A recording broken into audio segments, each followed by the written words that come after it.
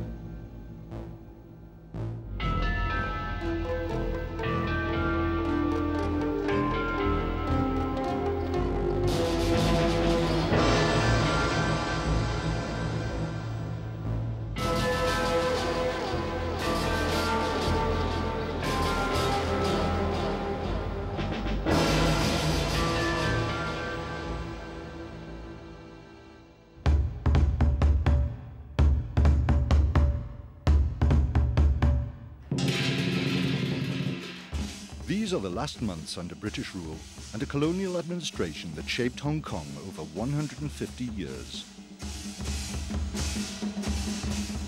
A new term has been coined, not only in Hong Kong, but in all the towns and villages of the new territories. There's an overwhelming display of what they now call Chineseness. Few will mourn the departure of the British, which is little over 120 days away. But many of the 6 million Hong Kongese escaped communism once, and now communism is reaching out to reclaim them. The Hong Kong countdown is entering its final phase. It is time to fly paper prayers to the gods, asking for health, family happiness, and above all in this ultra-capitalist society, an appeal for prosperity. This year, the personal wishes cards carry special symbolism, because with just 4 months to go, still no one really knows what the future has in store.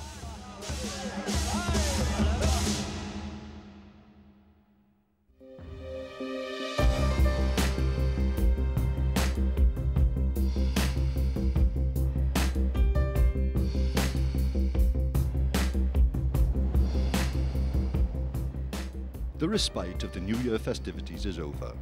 Hong Kong returns to teeming, noisy normality. The next great celebration will be on June the 30th, when the handover agreed 14 years ago between Margaret Thatcher and the Chinese Premier come into effect. At the stroke of midnight, Britain's long lease on the territory will run out, and the Hong Kongese will become citizens of a special administrative region of China. 6,300,000 people, whose lives are affected to lesser or greater degree.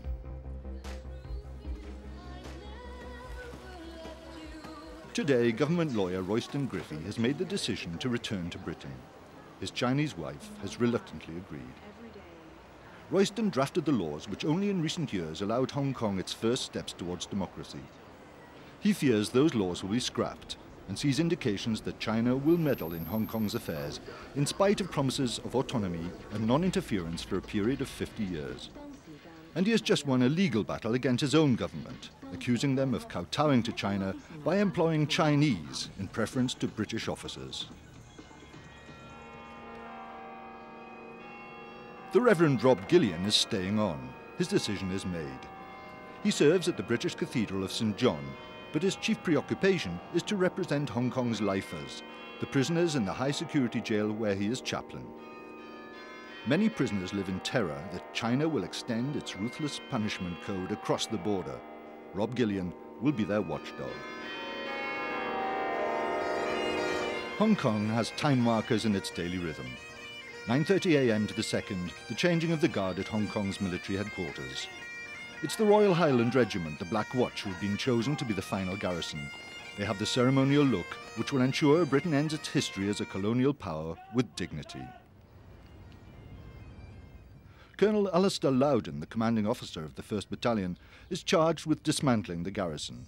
Today, another company of soldiers returns to Scotland, leaving the bare minimum to maintain Hong Kong's sovereign integrity up to the very last second of British rule. Guarding and the guards and duties is a pest. which we have to do wherever we go, and we all know that, you know that, but again, the atmosphere that you created and the way that you talk to people and what everyone says to me and the Prince of Wales building about how you've done things is great, and it reflects on you particularly. It's because you've done a bloody good job. The headquarters of Agence France Presse, where chief correspondent Richard Ingham monitors every move in the Battle of Wills between Britain and China. In the final months of the countdown, British influence has all but disappeared. A Chinese-approved provisional parliament is already operating, and the word on the street is that existing laws safeguarding democracy will be repealed. The fate of the Democrats is a very sad and, to my mind, a very alarming development. The Democrats face parliamentary extinction on July the 1st. This is because the Legislative Council will be abolished and the Chinese will move in this, what they call an interim assembly, the provisional legislature. Now what happens after that is unknown. China has promised to hold new elections within a year of the handover. Now, what form these elections take, whether or not they will be fair and open, and whether or not the Democrats will be allowed to take part, it's still unclear. Nobody knows what's going to happen to these people. It was the Democrats who swept to power in the last elections to be held in Hong Kong. Now the Democrats are fighting a rearguard action. There have been indications from China that the freedom of assembly, the right to demonstrate, and the right of the Democrats to have links with foreign countries are to be eroded. There are fears, too, that Democrat activists could be at personal risk. The people who are at risk in the first instance are not the people who have the highest profile. By this I mean people like Martin Lee, who's the chairman of the Democratic Party, and Emily Lau, who's a pro-democracy independent, a very vocal and very courageous woman who has always spoken out very, very tenaciously for the future of Hong Kong's democracy. The people who seem to be most at risk are the people who are on the fringes of the pro-democracy movement, who take part in rallies, whose faces are known to Chinese officials here, and who are considered low-profile troublemakers who can be easily harassed and silenced or maybe even jailed. You actually feel Big Brother is already here. China has already got all the institutions in place which would enable China to control Hong Kong in every important way. After the 1st of July, I think it will be very difficult for us to function as a political party, although we would certainly do our best. But we are still determined to go on because we believe Hong Kong people need a voice for them, and we will continue to be the voice of Hong Kong. I feel that we are going to be in a very difficult state after the handover. Not just myself, but also members of the pro-democracy lobby. We are going to be obviously alienated by the Chinese, and they will try to get all other groups to isolate us as well. And the question of finding work for pro-democracy activists could be also very difficult, but we have to earn a living. And so I think we just feel that, this very heavy pressure is coming down on us more and more. But the thing is, we don't give up. I continue fighting until they come and kill me.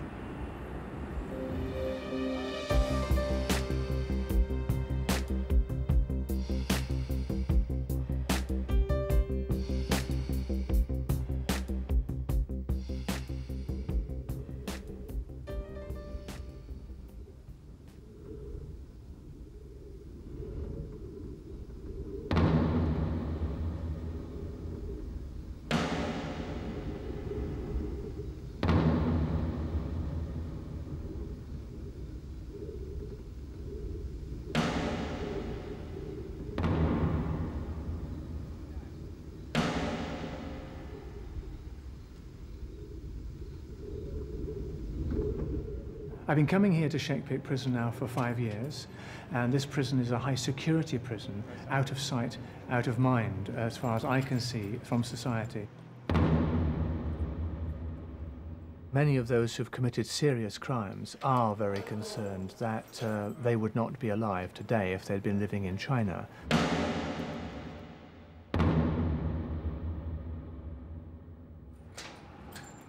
They've got real fears. They've got real anxieties.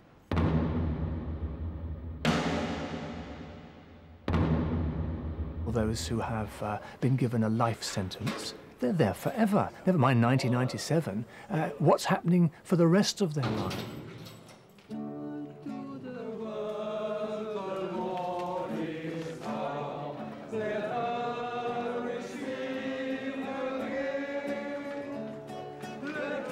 Some of them are expressing fears that they may be sent into China because of the overcrowding of the prisons. They might deal with the overcrowding not in building more prisons, as the British government has been doing, but actually to get rid of the prisoners. Will the death penalty be returned?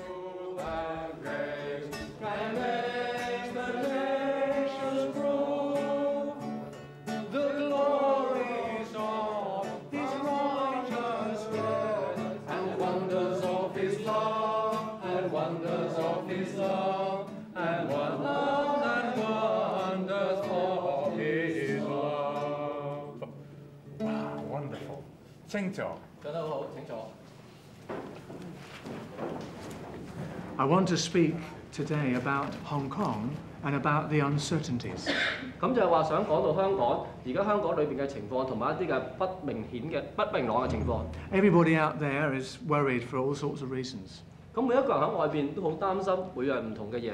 Their job, 可能佢哋嘅工作啦， their security, 佢哋嘅安全啦， what changes will take place that will affect them. 每一樣會改變嘅嘢都會影響到佢哋。But I think not many people are giving much thought to you. And sometimes it can feel very dark here, can't it? 咁事實上咧，我哋喺呢度咧有時係感覺到咧係好黑暗。You are outside of the world. 我哋咧因為咧係響， And many of you have been here for a very, very, very long time. 咁實際上咧我哋喺呢度都係真係好長嘅日子啦。And I would like to ask any of you what fears you do have. 咁希望咧，在即係英政府即係移交之前咧，就能夠寬宥我哋，赦免我哋呢班可憐蟲啦。希望能夠仁慈啲，俾一次機會我哋呢批終身肯悔過嘅犯人。The British government at the moment has promised that there will be no change. The Chinese government has said no change after 97. But we all know that although one might want to maintain the status quo, things inevitably are going to change. There are going to be fears that there might be stricter sentences brought in, that some of the attitudes that they find in China against criminals might start to come here. I know you've got fears of your own situation, but all of you are facing change. And what do you think that change might lead to in terms of moving from one government to another? Okay, I mean, most of us are living on fear.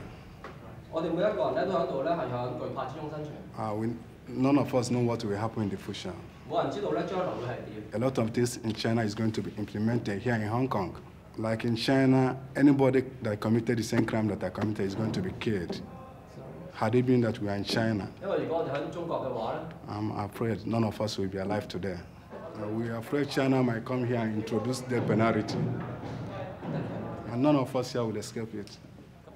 I personally have written to the governor on this issue. 咁佢自己咧有寫過一封信咧係俾港督咧係詢問呢個問題。The explanation he gave to me, I'm not satisfied with it. 咁但係咧佢嘅解釋咧就唔能夠滿意到佢啦。 He only promised there will be no change after 50 years. 咁佢只係話咧50年咧就不變啦。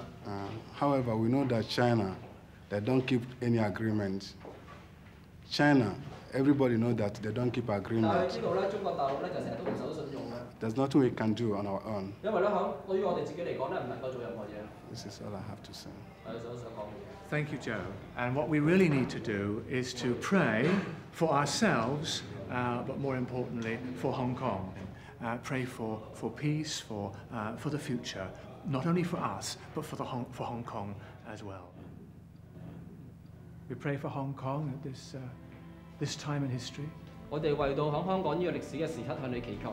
We pray for all those who are afraid in any way. 你為到所有嘅人係害怕嘅向你祈求。 We pray that they may face the future with patience, perseverance, and hope. 我哋為到每一個人，佢哋係有希望、有堅持同埋忍耐。 Our Father, who art in heaven, hallowed be thy name. Thy kingdom come, thy will be done on earth as it is in heaven. Give us this day our daily bread. Forgive us our sins, as we forgive those who sin against us. And lead us not into temptation, but deliver us from evil. For thine is the kingdom, the power,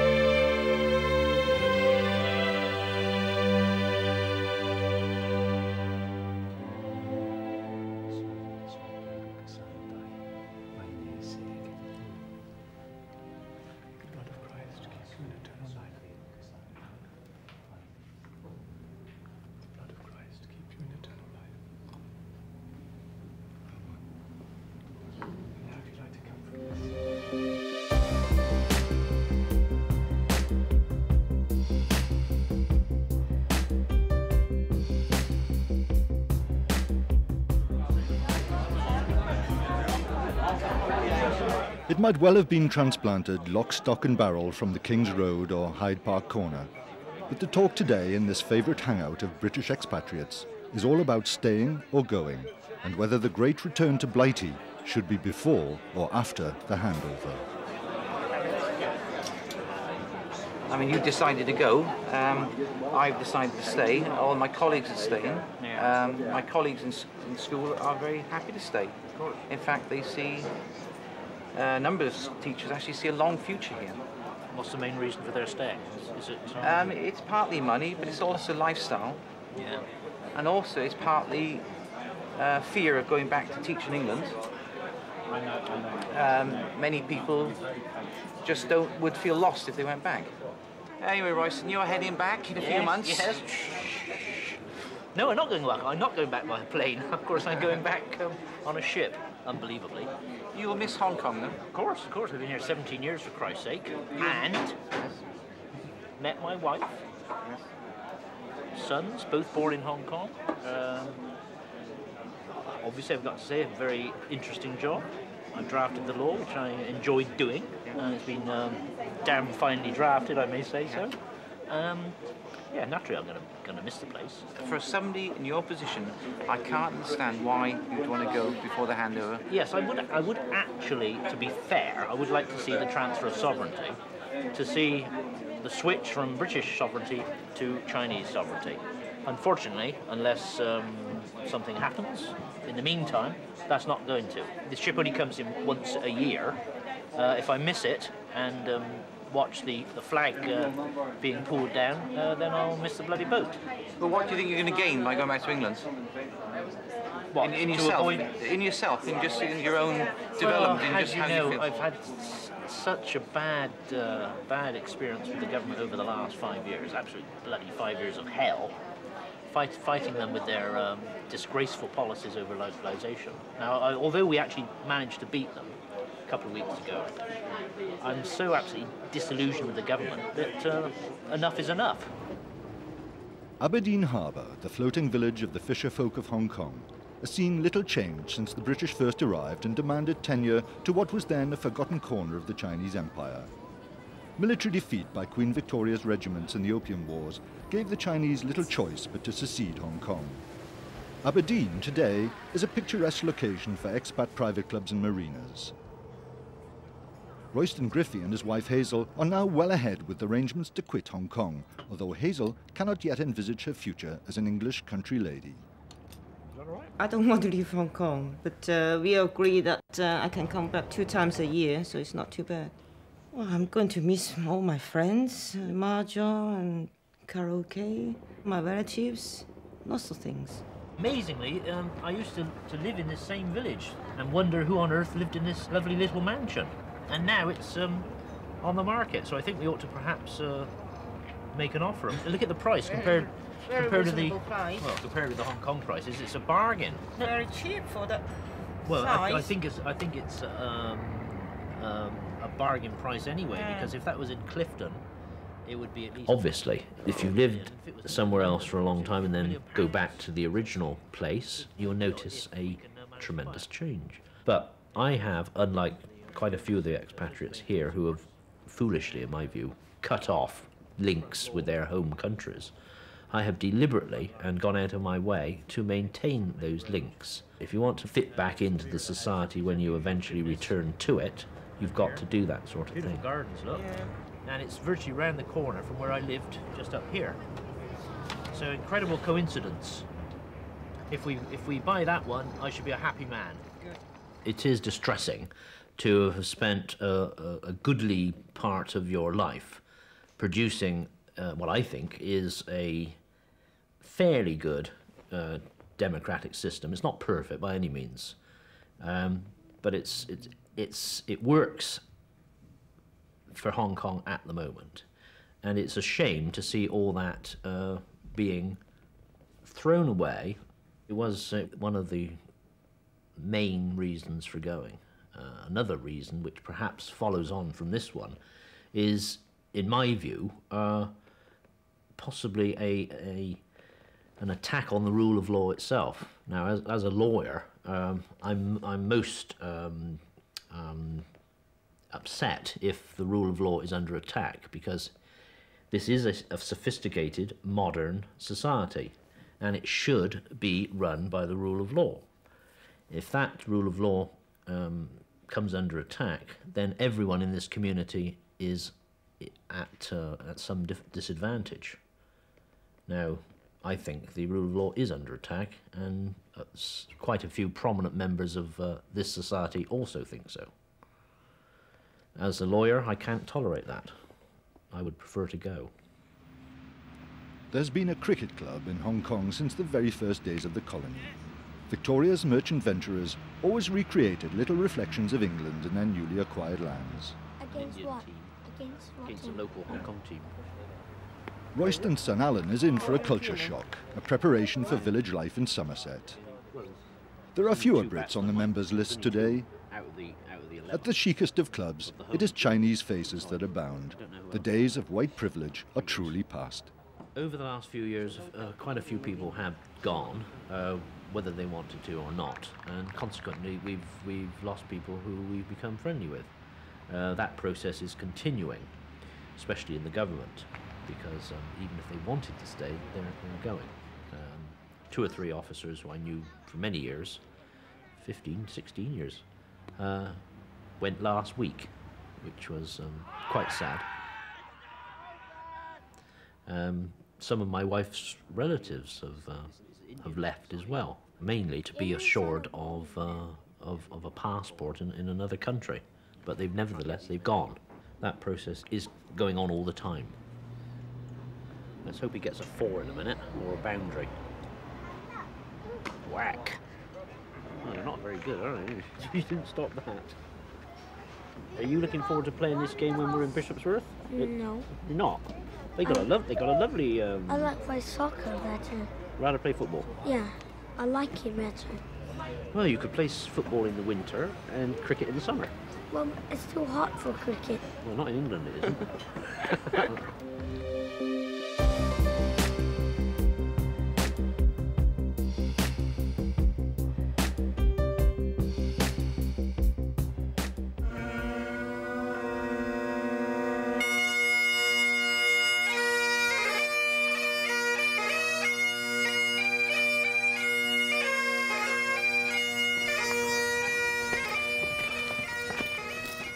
They are the elite of Britain's regiments. They came for the last 5 months of the countdown, and it can't be by chance that the Black Watch was chosen to represent Britain in these final moments of empire. Their mission is to demonstrate to the world Britain's determination to retain sovereignty over Hong Kong until the last second. Today, an exercise in the new territories, a supposed cross-border incursion by armed smugglers. There are border observation posts to be manned, public buildings to guard, and it's the Black Watch who will be centre stage for the great handover ceremony and parade on June the 30th. Well, Black Watch is it's a very old regiment. It's a family regiment. My father was in the Black Watch, and I've got 2 nephews in the Black Watch. So it's a very good family regiment, and it's great to be back in Hong Kong. And I think 2 reasons that we were chosen is maybe because we were here before, we know the country, the people like us, we're a good rapport with the people, and we're a very smart, colourful uniform when we're on parade. We've got a great pipe band, and the local people enjoy the pipe music. So I don't know if that's the reason, but I would think that could be the reasons.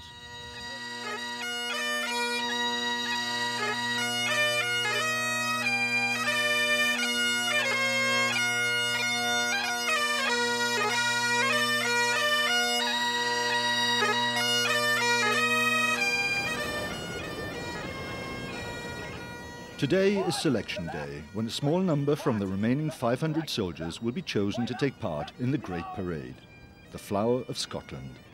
Highlanders 6,000 miles from their cold northern land, sweating it out in the heat and humidity in their heavy woolen kilts. For the favoured, weeks of drill and spit and polish lie ahead. The responsibility will be immense. They must not be outshone. The Chinese army have designed new uniforms for the Hong Kong parade, and it's said that men of identical height will make up the honour guard. And so the whittling down process gets underway. Private McMillan! The regimental tailor will fit out the chosen few with spanking new ceremonial kit. He makes a pre-selection. After that, it's up to the commanding officer, Colonel Loudon. Private Ferguson! Sergeant Easton! Cottle Sesford! Private Carson! It was my duty to get the 100 best men from the battalion. By best, I mean the sort of smartest, the ones that would give over the best picture of the Black Watch and the British Army. So it was a bit like a cattle market. You know, you had to go, and what criteria do you use? I had everybody together, and I said, I'm going to go along, and pretty instantly I'm going to pick those people on parade, and some of you will have the little finger pointed at you, and some of you will have the thumb pointed at you to go the other side. And don't accuse me of being, you know, against your height, the way you look, your spots, anything else. I'm just picking a sort of a person's stature and presence, really.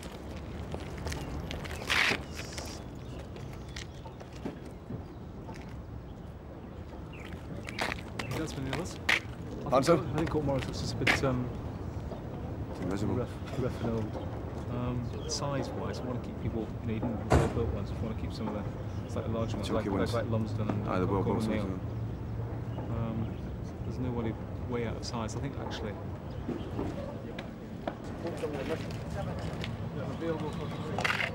One step forward. One step forward. One step forward. One step forward.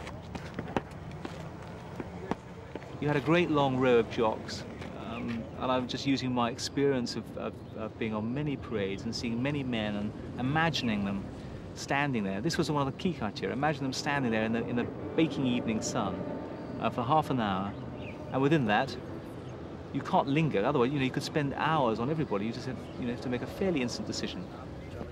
Yeah. 20, 21, 22, 23, 24, 25, 26, 27, 28, 29, 30, 32, 33, 34, 35, 36, 37, 38, 39 last month, sir. Yeah. I've just been sitting here. Are you very disappointed about not being on? No. I mean, obviously it wasn't anything against your size or your physique or where you come from or anything else. You understand that? More than likely, it's probably better off, sir. Right. There'll be so many show queens at Gardner. Right. You know, by the time we get It was interesting to know whether the men really wanted to be on the parade, because the alternative being on the parade might be to have the last 2 weeks when you can sit by the swimming pool, or you can be doing fatigues, and you haven't got to go through all this business of getting in and out of the kit and endless parades. But actually, I think the vast majority really wanted to be on the parade, because it's the sort of finale and it's been built up. This is you know, There's one thing that's been built up is that this business of being in Hong Kong for the last 5 months is of huge significance. And the hugest significance is going to be that final celebration. The Black Watch have a secret weapon in the public relations showdown with the People's Liberation Army of China. The Scots have the pipes and drums, a machine gun unit which doubles as the musical flagship at the centre of every ceremony. It takes hours of preparation before a pipes and drums performance. Each man is charged with checking over the finished appearance of his comrades. As part of the handover ceremony, I think as a piper we're going to be really privileged because we play, people might think it's an unusual instrument, but to a Scotsman it's not, you see, and our focus is obviously going to be part of parade, the pipes and drums, so like we're going to be the pipes and drums on parade, so for us it's going to be a big honour. If you think a very small number representing the British Isles, and not only are we representing the British Isles, we're actually representing the Queen as well, because it's like going to be the last handovers of the colony to a country, and we're going to be the people that are participating in this. So for every one of us that's taken part of this, it's got to be a great honour, and it's something that's not just going to, at the end of June, be forgotten about. We're going to remember it for the rest of our lives. And obviously we'll pass it down to our families as we go along in life, that we were part of that last final parade ever in the British colony. Well, we can't turn up today, so there's not a lot else on the 2 points. It is March when Hong Kong stages its biggest sporting event, the World Rugby 10s and 7s. It's an opportunity for the pipes and drums, a high-profile run-through for the big day.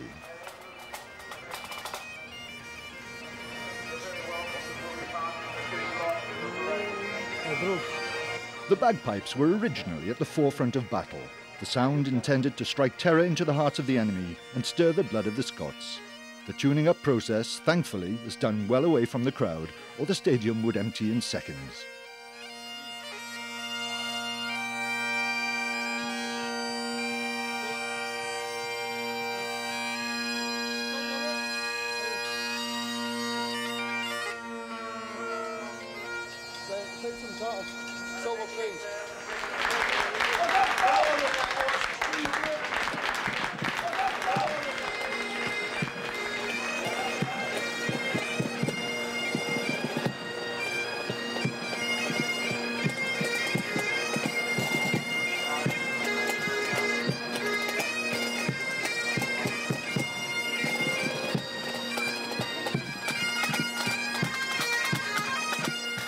The Black Watch pipes and drums travel the world to give performances, but never will they have an audience greater than that of Handover Day. Hundreds of TV crews will beam the parade around the world to an estimated 2 billion viewers.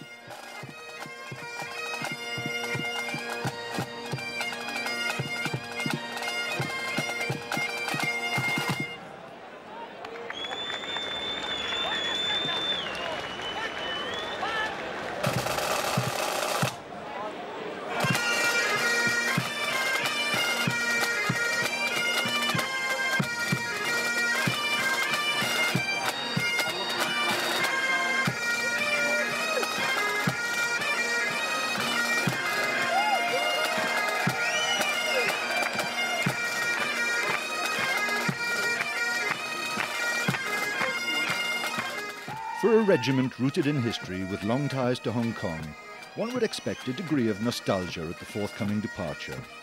Not so. A dignified withdrawal is a professional challenge, and there is no place for sentiment.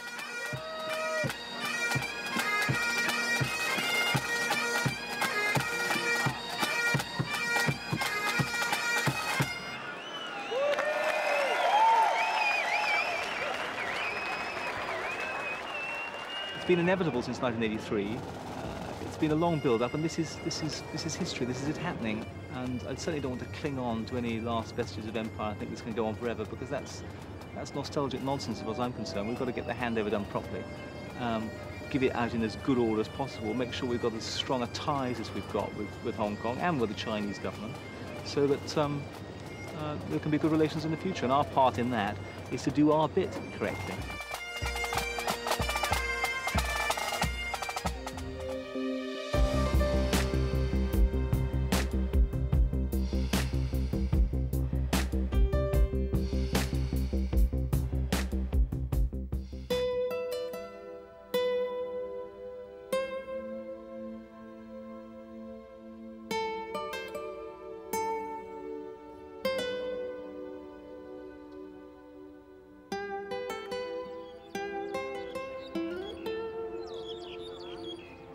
Many victims have fallen before the steamroller that is the real politic of transition.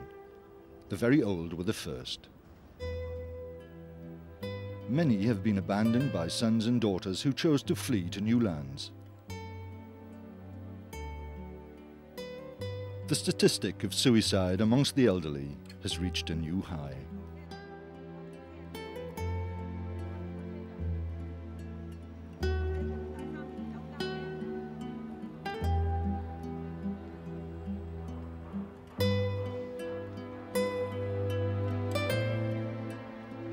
The Helping Hand Centre, a charity-supported home for the elderly. Here live a handful of the lucky ones. Hong Kong's special problem is its lack of building space. Property prices are the highest in the world. Charity groups cannot afford to build new homes. And for the first time, old people are seen sleeping on the streets, having given their savings to younger members of the family to start a new life abroad.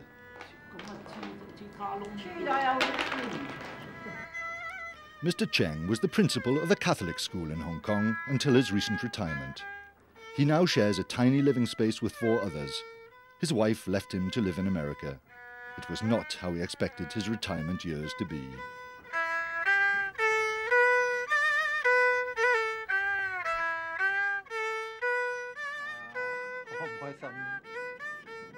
我變咗我一個人喺度咯，同時我年紀又大咯，變咗冇人照顧咯。我歡喜我自己有自己嘅生活環境咯，因為香港老實講，香港我始終係歡喜香港嘅，同時我自己有一班朋友，我有工作，生活亦都好開心。所以我仲係留喺香港比較好啲。我太太之所以去美國咧，原因之一咧，都係唔歡喜共產黨。因為咧就係喺大陸嘅時間咧，我哋又過一段時間翻去，我哋見得到嘅情形咧，都係唔係令人開心嘅嘢。呢個感受咧，凡係中國人啊，好多都有相同嘅感受，即係我哋咁嘅年紀有相同嘅感受。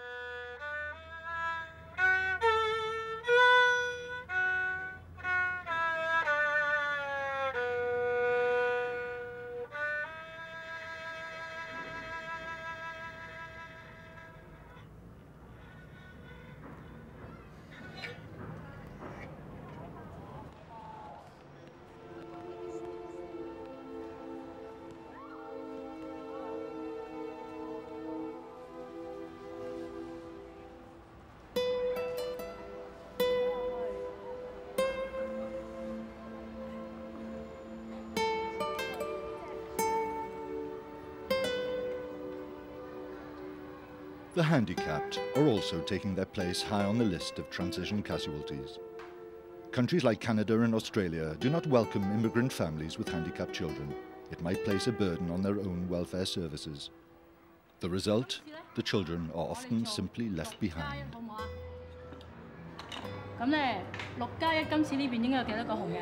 The students will have nothing concerned with the transition because of their intelligence level or many other reasons, they may not be so aware of what's going on in the community and direct effect on them. But occasionally, just like our students, some of the students will be left behind by the family because the family were so uncertain and feeling so not secure enough that they will immigrate. And they have problem if they try to bring and handicapped children with them because not many countries will accept the handicapped children because that will imply a very great burden to their community and the country. So it all depends on the degree of the handicap the children have. The problem of immigration is quite great if you think about every year how many people immigrate out of Hong Kong. And when I just try to count my experience with my handicapped students, I have a capacity of 40 students, but I have 4 cases already. Within a small school, we've only got 40 students. I got 4 students' family will be facing this type of problem.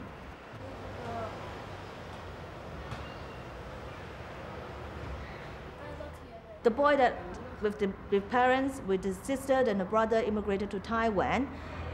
He actually can't speak because he's suffering from cerebral palsy, but he can type with computer, and therefore he will type with the computer to write a letter to the parent and ask us, the school staff, to help him to send the letter to Taiwan, and expressing that he wants to go to Taiwan, he wants to join the family, but the parents got no response. The parents make an effort to bring the dog with them to Taiwan, but haven't made an effort to bring the children with them. The mother make an effort to get the license, get everything, and bring the dog to Taiwan. And the boy is left behind in Hong Kong. This year, teachers and therapists were disappointed with the state welfare budget they were given. Critics claimed China had interfered in Hong Kong's internal affairs by demanding cutbacks in advance of the handover. Social workers now fear that standards of care in Hong Kong will fall away just at a time they're under greatest pressure. They have no concept of social service in China. I have visited some they call welfare center in China. It's just a place where they put everyone in the center, no matter what age, what kind of handicap, and they just give them things to eat and a place to sleep. This is all I can observe. It's already in Kongchao. Yeah, it's already in a city which is claimed to be well developed. Yeah.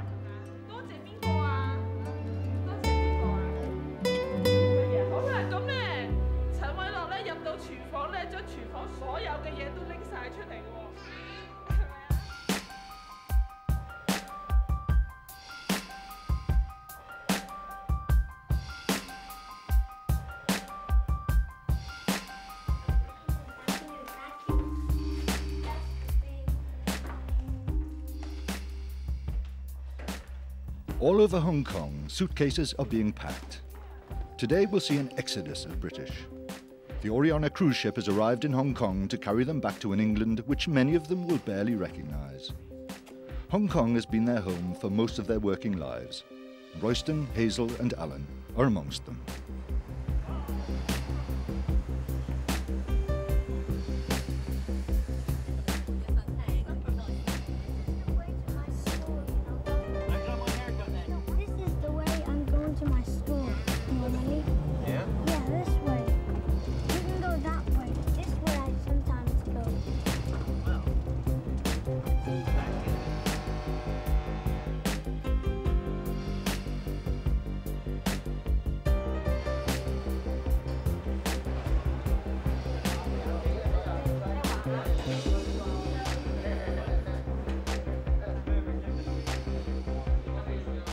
This departure is for government officers.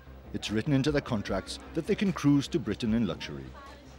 Nothing can be more symbolic of the British demise than the sailing of this slow boat from China, and the world's press is waiting.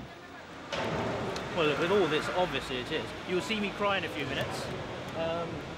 Poor Alan's already had a tear in his eye. So is my wife outside. She's with my mother-in-law and my sister-in-law, another sister-in-law. Quite a bit of the family are here.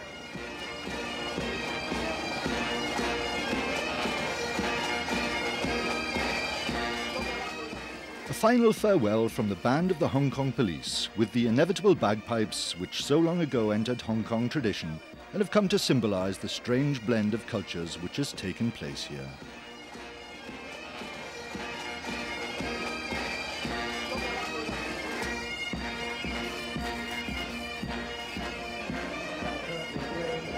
Side after the ship until sail away. Britain is often condemned for Hong Kong unjustly. They've done wonders here. The greatest legacy will be the rule of law and an open society. And we had the beginnings of a democratic system, which I helped draft. So I think Britain should be congratulated. Just look around you. As Lord Palmerston said, what, 150 years or so? Barren rock. It's not a barren rock anymore, and a lot of that is due to a stable society which obeys the rule of law.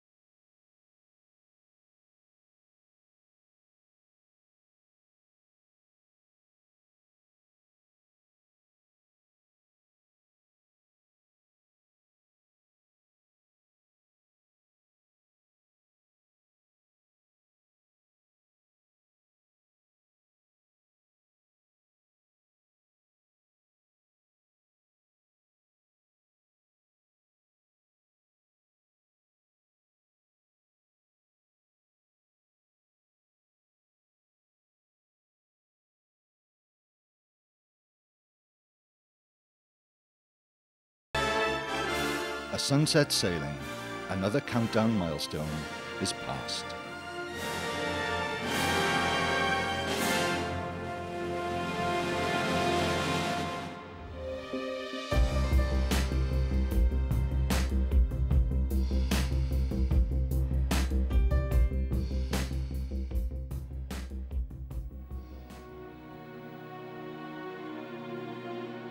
It was Deng Xiaoping who engineered the recovery of Hong Kong. He did not live to see it completed. It was a dream to reunite China. It was he who imagined the one country, two systems plan, which would smooth the transition. It remains to be seen whether China can abide by this hands-off promise, or whether the spread of Western ideals up into the mainland will be seen as too threatening to the communist leadership. Deng was not to see the arrival of the first contingent of the People's Liberation Army in Hong Kong, a small group of officers who've come to work with the UK forces and plan the installation of a 10,000-strong Chinese garrison in the British barracks.